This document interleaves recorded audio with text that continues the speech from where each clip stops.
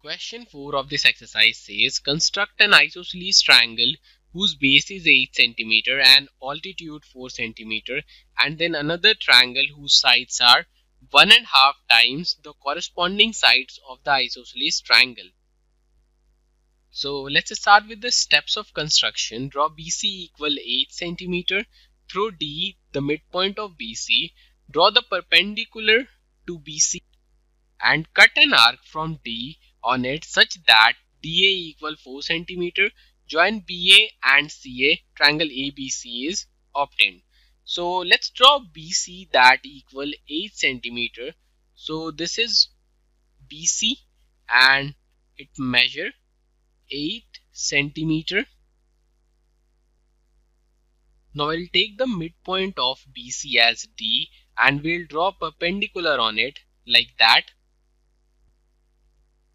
Then we'll draw an arc DA equal 4 cm. So we'll draw an arc like that and we'll mark the point of intersection as A. Then we need to join AB and AC. So we have got triangle ABC. Now in the next step we need to draw a ray BX that makes acute angle with BC. So we'll draw a line like that and we'll name it BX. So angle CBX is an acute angle.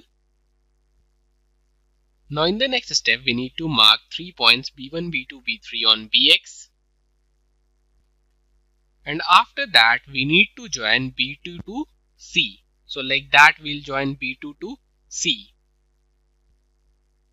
Now we'll extend BC and we'll draw a line parallel to B2C.